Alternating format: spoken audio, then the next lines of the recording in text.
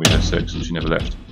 You know what? I don't actually want to entertain any conversation with you because I'd feel too degraded if I become obsessed and trying to trick them, and they're just like, oh no, it's not the full truth. Sometimes your mind is actually telling you, and you're not listening to your intuition and your gut, which things are a little bit more difficult or a bit more frustrating because you got all your neck paint as well, so that would help. Naked photos, playing with some toys, whatever. Something if they're attractive. An amount of money.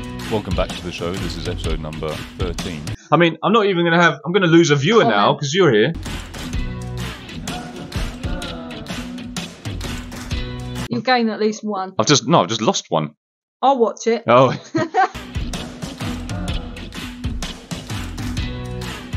I'll watch it twice. I oddly watch my own episodes so many times. I hear loads of people like, I can't watch myself. But I'm like, that's bollocks. I made that. That's bollocks. We definitely do. I made that. Yeah. Do you feel like detached from the person that's on the screen? When you look at the person that's on the screen, do you kind of not recognise them? No. So what I do is sometimes if I've had a good eating week, and if I spend too much time sitting like this, I'll go, oh, my belly looked really... Oh, what a smell, sort of. I just notice these things, and I don't get upset about it. I just go, right, next. You're going to look at this bit and go, oh, I shouldn't have done that with my hair. They're right mess. I'm joking. But I'm quite happy to look silly. Just look silly. I've got, like... Your pyjamas on.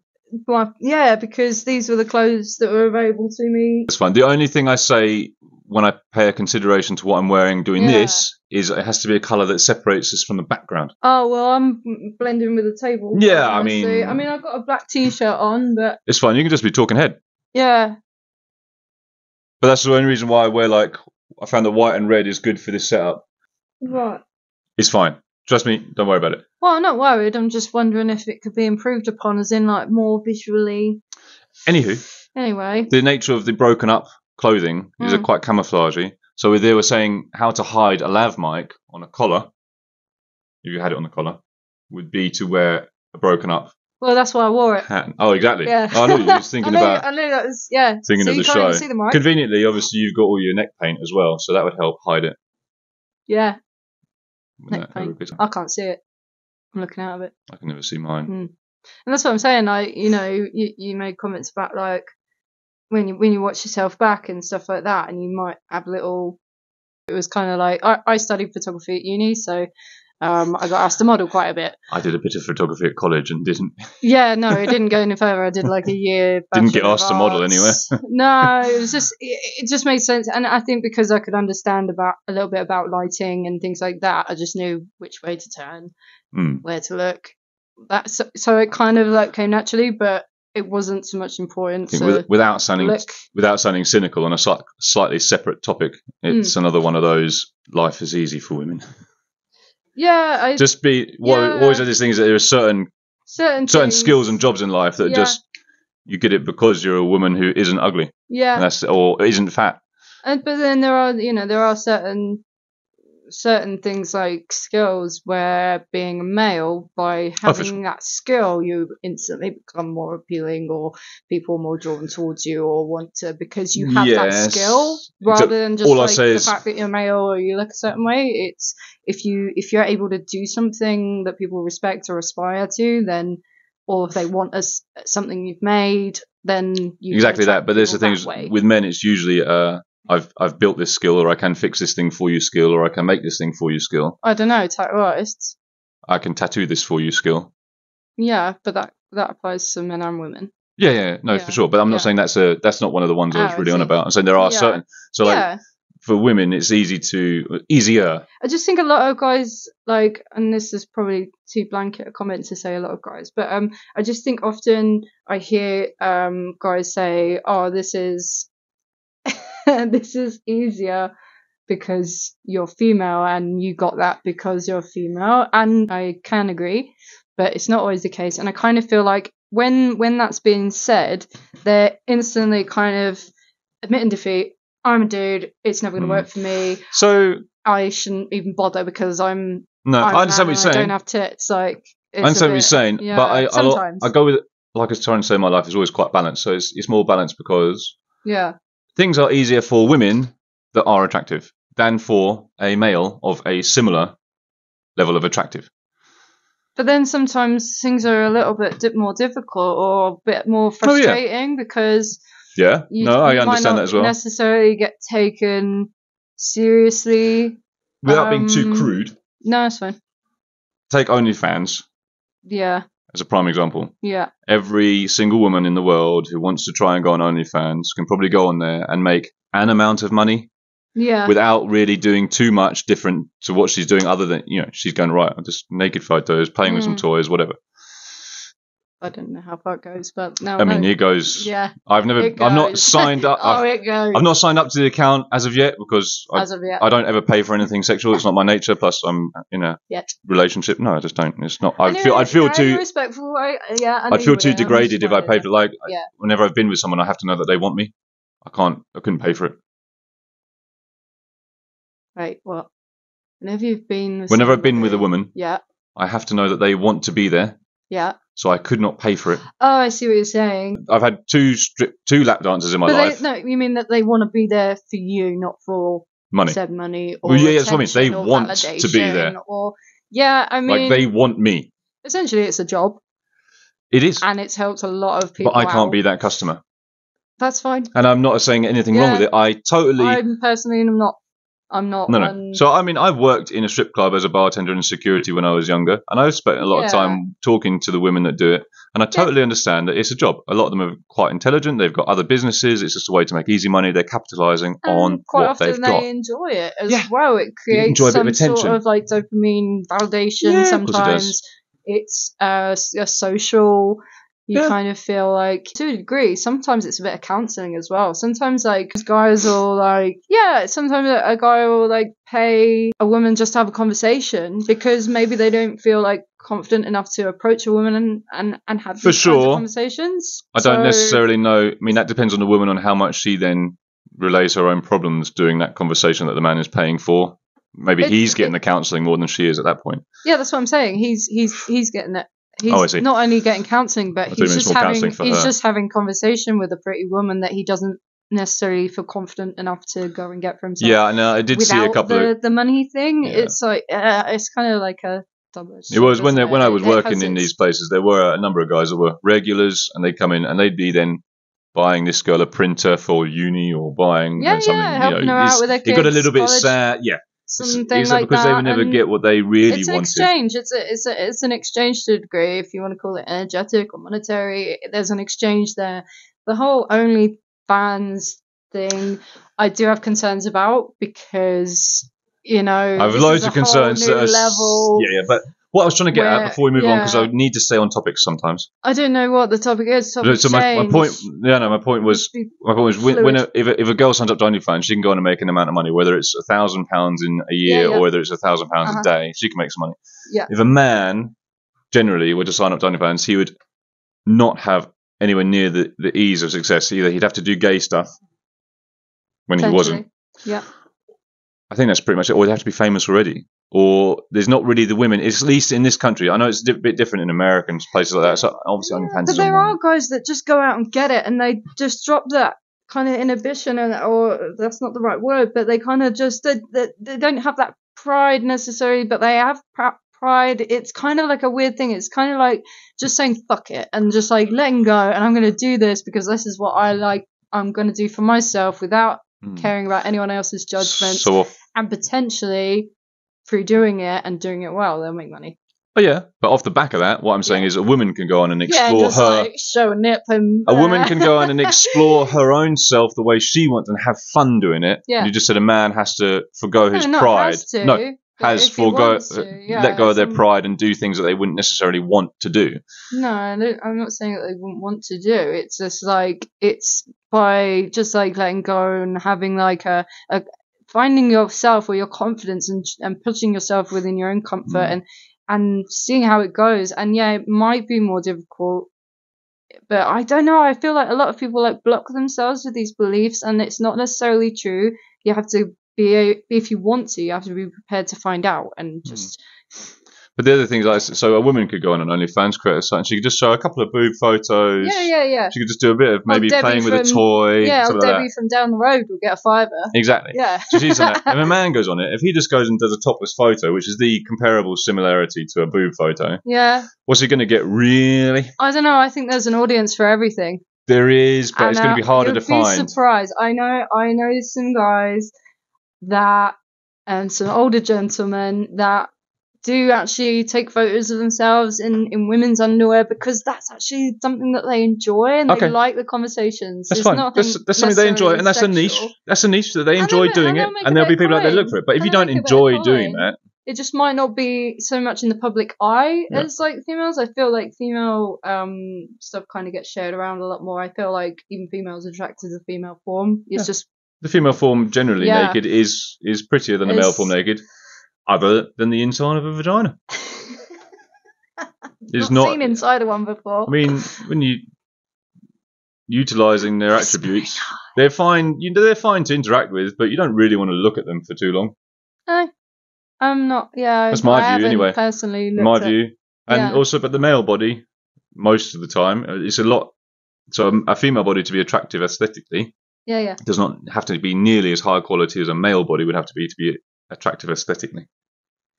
I find it's funny, isn't it? Because sometimes you could be with someone that you might not have previously thought aesthetically pleasing, but when you fall in love with them, you actually start to find it really attractive. And that's a different conversation entirely. Where I feel like so many layers I feel like your truest, strongest love comes from an initial physical attraction. Like people grow attracted to someone through a mental interaction for sure. I think the real passionate love stories are, I wanted to rip your clothes off as soon as I saw you, and then you were an amazing person as well. Like when you were back in the clubbing days, not specifically you because you were weird, but most people. I was weird. Even now. I was behind the bar. Exactly. But most people, they don't go up and talk to an ugly person on the off chance that they're funny. They will, I like the look at you. What's your name? How are you? Blah, blah, blah. And then, and you're a nice person. Oh, and you're funny. Oh, and you're caring. You say that, but for me, like, personally, like, I've found, like, sometimes the most attractive guys are just dicks. Like, you go to have that conversation with, like, but that's why you. But I don't. But the thing is, like, quite often it's how someone carries themselves, and if they're attractive, I sometimes have got a bit of a block, and I'll think, you know what? I don't actually want to entertain any conversation with you because you're actually. That's almost going the opposite way. Carrying yourself. It's like an energetic thing rather than like their image. Like it's if someone is carrying themselves in such a way that makes you think, okay.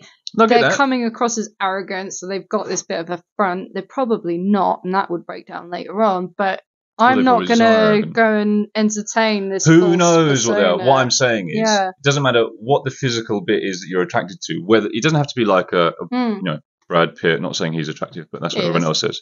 What? He is. All right, fine. But not everyone says he is. But my point is, that's the. Not ugly, is he? No. The point is, I'm not saying when I say you have to have a physical attraction, it doesn't have to be that's like a God-shaped, chiseled character. Oh, you just mean like I'm saying like you are physically attracted. You are physically attracted to that person. You're visually. Because your visuals will be different from his visuals. The physical is like feeling as well as seeing. Yeah, everyone's visuals will be different. What you find physically, aesthetically pleasing is different from what they find aesthetically pleasing. Yeah. So your ugly is not that person's ugly. Your good looking is not that person's good looking. Everyone's different. In fact, I like to say there is no good looking or bad looking. It's just a matter of opinion. Yeah, absolutely. So I mean, in the Venn diagram of good looking, some people overlap into more people's good looking and bad looking. Yeah. But some people will be in the outskirts, but then there'll be someone out there that finds them the best looking thing in the world. Anyway, so once you've found someone that you feel is aesthetically pleasing, they turn you on by the sight of them, whatever that reason is. Then you go and talk to them, and then they're not a dickhead. Then you move on into a relationship. That's why I like to operate. And I find that people that, we were friends at first, and then I grew to love him, they end up cheating on each other. Do you think? Sometimes. More often than the ones that fell in love at 18 because they couldn't bear to be without the sight of each other, and then they also found out that they liked their personalities. Now, I am agreeing with you. A lot of good-looking people are dickheads. That's not what I said. That's what you said. If he's good looking, he's probably a dickhead. Sometimes they got this attitude or this persona. Loads of women are like that as well. Looking, but then you get some beautiful people that are very humble and they're attractive because of that, not because just of the image. Like, I mean, how did you meet your partner? How was that interaction? Do I want to know? So she worked in a place in town that I went to, and every time I would look at her with my friend, I'd say, I'm going to marry that one. She's got cracking tits. Oh, and look, she's got a cracking ass as well. I could marry those. Win. And then I and could she's marry quite them. pretty. Aww. And she looks like she works hard. She's always running around. Yeah. And that went on for about a year. And then I saw who I knew to be her boyfriend at that time, just because I was always out. Don't like him. No, it's not. But I mean, yeah, I don't like him. Well, I don't like him. I didn't really care. I didn't really care about him, to be honest. No, because I knew that she had a relationship, and I wasn't bothered entertaining. Also, I was one of those people that was like, I don't like to interrupt people with me. So if they don't like me, that's ruined their night. So I just stand here and look. No, I'd never approach people. I just couldn't do it. But then I saw him out one night chatting to a woman. Yeah. And I was like, oh, maybe. I looked and I was like, oh, might be. I don't know if I can remember the single, but anyway, next time I saw her not at work, I sent her an Instagram message, and she replied. Ah. Yeah, which was a long time after the first time I sent her an Instagram message when I was very drunk, which she didn't reply to. Cracking tits, love. It was like, yo, woman. Yo, woman. Woman. Reminds me of that often. Woman, come here. But yeah, and then she replied to that secondary interaction. Yeah. And then we just started having sex quite a lot, and then she never left. I found you very attractive. Yeah, pretty much. Something along those lines. That's cool. But so that was that. So you didn't go up to her and approach her or do any of the thing, you just talked about her and waited for the moment.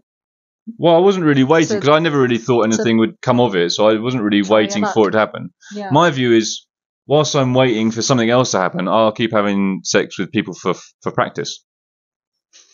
Warm up.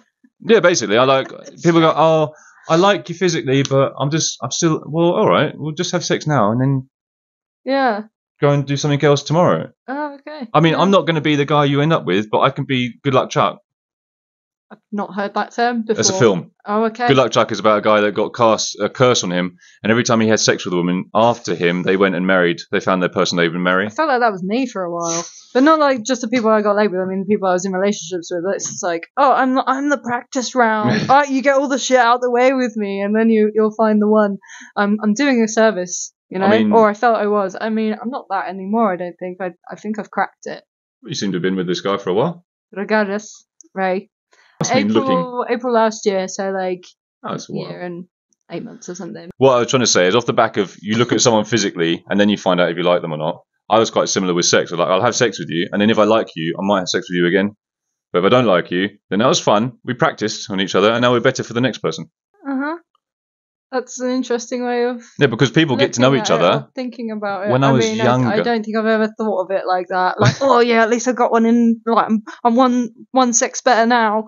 I mean, now that I've done that one. Hey, when I finally got to relationships, I never had any complaints. So I realised it was all the practice and hard work I'd put in. Yep, that's exactly my point when I was a kid or when I was younger was people spent a lot of time getting to know each other, weeks and weeks and weeks, and then they'd finally have sex and they go, oh, that was a bit rubbish. And now they didn't really feel that attracted to a person. But if you're physically attracted and you have great sex and then the personality is great. It's kind of like a bit of a lusty vibe with that though. And that's like a dangerous territory because if you're just sleeping with someone from the off, your brain chemicals are going to say, this is the one, I love them, blah, blah, blah. But to a degree, no, the chemicals in the brain, when you have sex with somebody that you're attracted to, it actually convinces you that you like them more than you do. The dopamine. And it becomes addictive and you can kind of keep people on that leash for a bit. And but I don't think I think it's a bit gross. Like everything, like you're not using your phone, like people that drink too much or whatever, I think you have to find the balance. Like I would say, have a phone, but you have to have the willpower not to be on it all the time. Like I have phones and a lot of the time they're in my pocket. Right? I use them for what I need to use them for. Yeah. Same with drugs or drinking, not drugs because they're bad, but drinking, like people go too crazy. If you just drink once in a while, that's not so bad. I mean, now the studies show that all alcohol is toxic and none of it's good for you, but that's a different story. And with the sex thing, I would have casual encounters, and if I like their personality, we would hang out more. And same the other way, if they like my personality, obviously we would hang out more. And then sometimes all of my relationships in my life have developed from casual encounters. Right. And they've always been. But how did they work out for you? They were fine until I didn't want them anymore. This one's been 5 years now. Yeah. Still good. Still good. Still fine. Still lovely. Good. The point was, you just got to have the wherewithal to not become obsessed and whatever and addicted. Yeah. I mean, it's kind of easier said than done if you don't have the awareness of that. You know, like you meet people that don't know that their brain is trying to trick them, and they're just like, "Oh no, it's the best thing ever. We're gonna get married and have babies like within like a week," and it's just like. It might be. It absolutely might be, and it has been for many people. But sometimes it's not the full truth. Sometimes your mind is actually telling you, and you're not listening to your intuition and your gut, which is something separate. No, I mean, I do counsel take a long time. 3, 4. Don't say you're going to have babies and get married in a year.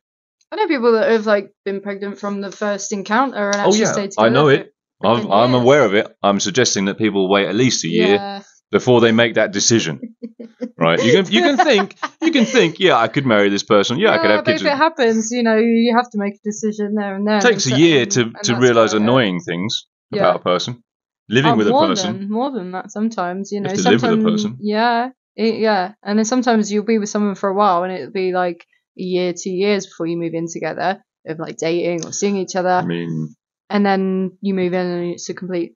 That's a disaster. The first night she came around and we had sex and she never left. Aww. Just moved in that day. She's like, right, that's it. It's good. I'm staying. It was really the other way around. I was like, you don't have to rush back home. You're welcome to stay here.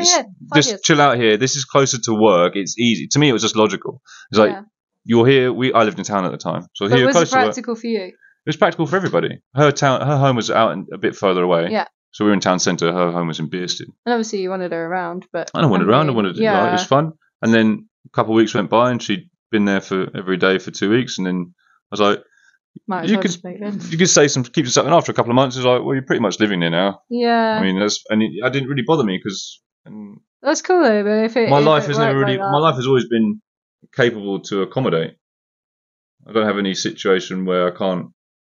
As long, if it's working for her and she's happy and all the rest of it, and she's not just trapped herself in this thing because it feels nice, Doesn't seem to want to go No, away. she's been here 5 years, so it's actually been a lot more than just that.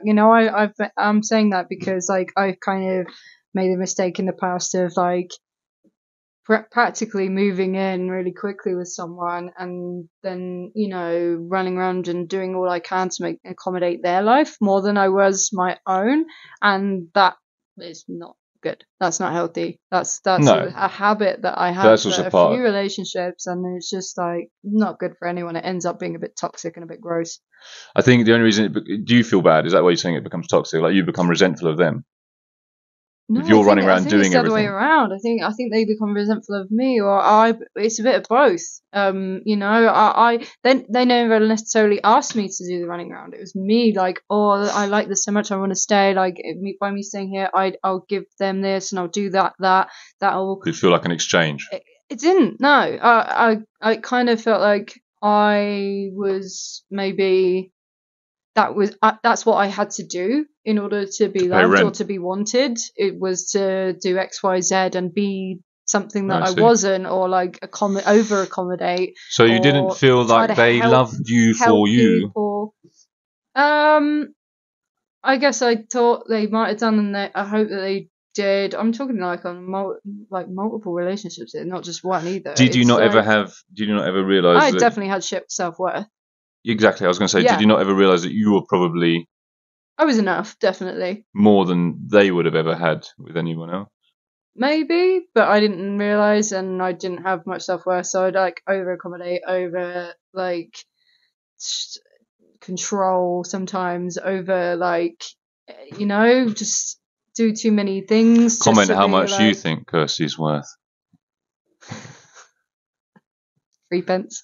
In dollars. Threepence. Give us your best guess in dollars. How much would you pay? Oh no, I was going to say your net worth. For me to give you a lift to work every day. I was going to say your net worth. Yeah. That would be the actual answer we could put there. What's Kirsty's net worth? That's a habit that actually I still do actually. I said about giving like lifts to work. I used to give like my boyfriend when I was maybe 21. I used to take him to college like how old are you now? Every day, 33.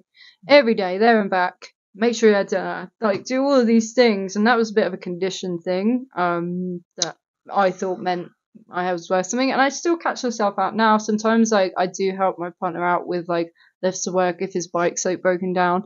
But I have to stop myself from doing it more than he actually genuinely needs it. Like why?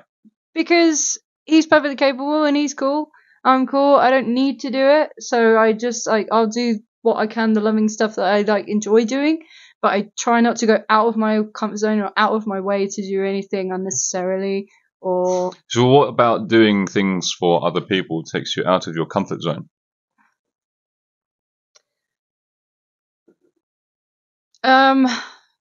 Doing something that doesn't make me happy, or I don't feel like is. But are you suggesting that regularly giving someone a lift somewhere doesn't make you happy? No. Does it make you unhappy? Oh, it does if I feel like I'm doing it and being taken advantage of or being taken for granted, and that it's not being appreciated, and it's not actually necessary for me to do that when I could be doing something important that I need to be getting on with. For sure. I was just saying, because Whereas I used to just prioritise them first and make sure they were okay before doing so anything for myself. I try to live in a slightly different zone where I will do a lot of things for other people, but I managed to do it in conjunction with the things I need to do. That's for a me. healthier way to do it, and that's something I've learned. It's like dinner. I will default to cook dinner. Yeah. Because, basically, I eat more specifically than she does. Yeah, you can have a little bit more control over what you're having and how you like it, or just. I mean, I'll eat. Control's probably not. Say if I eat 2 kilos of food for dinner, she'll eat 200 grams of food for dinner. Yeah. So I'll make dinner for me. Yeah, and then give her a side. Give her a bit. Yeah. Cooking's not bad by any means. She's very good. Very good bakes cakes and cookies and fudges and all that sort of stuff. Does a lot of Christmas things for her friends. It's very good at baking. And if she's got the motivation like I have in the mornings to cook dinner, like the other day I made some version of a shepherd's pie at 10 in the morning. So I just wake up, I cook breakfast. I've got my cooking down. I can make most of the meals I need to eat. We need to eat quite quickly. We have fajitas 2 or 3 times a week. I haven't had one in ages. I mean, it's so healthy. It's such a banging little. I mean, snack around. You make your own guacamole. It's healthy. You make your own salsa. She doesn't eat salsa, but you make your own. That's also healthy. Right. Sour cream is fairly good for you, as it turns out. Fat's good for you. And then it's just grilled chicken and some onions. Onions are prebiotics. They're good for you. A few peppers, vitamins, minerals. So you got your peppers and your whole foods. And then the wraps. If you're careful about your carb intake, wraps are good as well. And you can get whole. You make your own wraps, so you can do. But the corn. I was watching this documentary on Netflix about how to live to 100 or living to 100 years. I watched that. The Blue Zone. The Blue Zone. So good. And one of the cultures have corn wraps, which are really good for you. Do you see the guy that 100-year-old cowboy? Yes, I did. He looks like 70 something. Man, he was so cool. Like 70 years old. Yeah. And they're all about community, basically, was a thing, having a purpose, having a community. Having a purpose. Getting up and moving all the time. Hence the standy desk. Making things a little bit more difficult or less comfortable. Just making yourself get up and do the thing. Make that rather than order it. Dr. Peter Attia, he's all about the body has to be put under stress. Stress your body to make it live longer and healthier. Yeah, I mean, realistically, we would just be busy before we've made the world comfortable and easy and everything simple. Just press a button or. Which brings me back to not liking phone calls. Yeah, and ask for the lights to be turned on rather than getting up and switching it. And all these little movements contribute to longevity. You need to be moving. Generally, being poor, I try not to turn anything on electrically if I can help it. So I'm generally in the dark, in the dark, in the dark. Candles, you got loads of them. Yeah. I'm in the dark and in the cold pretty much all the time. Yeah. I mean, I think my shower water was about 5 degrees this morning. It's all right. I didn't have a shower this morning. I had mine yesterday. Bath. Yeah, I mean, long ass bath. That's my second wash in 2 days.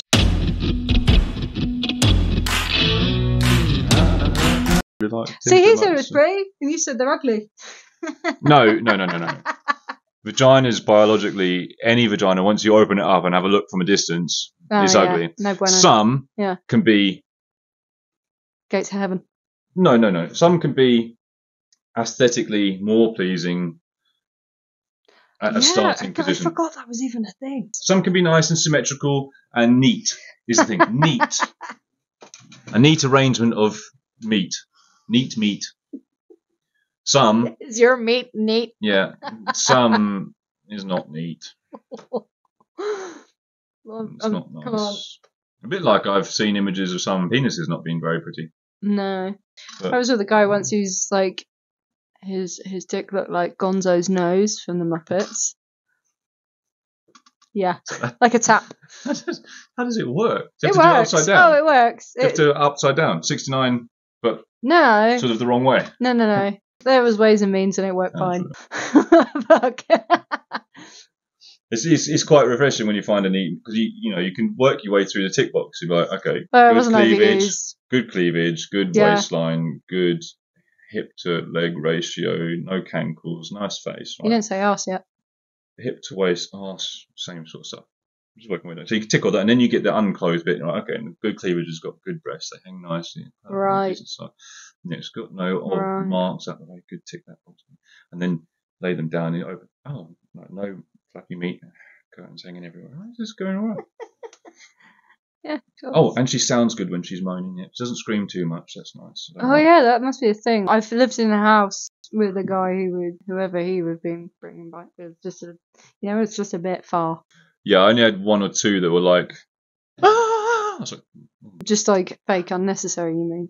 Either that, or their bodies are just too sensitive. Hadn't been touched in like a decade. Oh, I see. They were usually the less attractive ones that I was possibly a bit drunk when I agreed to. I see. Yeah, I was always like on the other side of the bar. I was behind the bar from like a younger age, so I kind of didn't. And I was in like long-term relationships a lot. I had both sides, and never really any long-term relationships back then. I mean, the longest back then was like 6 months or something. But they usually lost their interest after 4 months. I mean, I lost my interest after 4 months. Yeah. That's the thing, though. Is like women can get drunk and go and have sex with someone, and then everyone's like, "Oh no, you took advantage of him." Men get drunk, and then some women take advantage of him. Yeah, that definitely happens. He got lucky. Yeah. He got like all those school teachers that are sleeping with the young boys, and everyone's like, "Go on, mate, sleep with the teacher." Yeah, whereas the other way around, like dirty old teacher. Sack and like the See, this is a way that the sexes is not fair. Women get things easier. There was a girl at my school who slept with a teacher. The teacher got sacked, but she was just branded a total slag. Like she was probably bullied to fuck. He was her only boyfriend ever. No, obviously she like. I don't know. Well, I don't know either, but like she was just called a banded a slag off the back of just for sleeping with a teacher. But maybe she really fancied him. I think generally that there was something there, but the only experience I had of it in my school was the art teacher's daughter, who was known as being one of the attractive girls at the school. Right. The day after she finished sixth form, suddenly started dating the PE teacher. Convenient.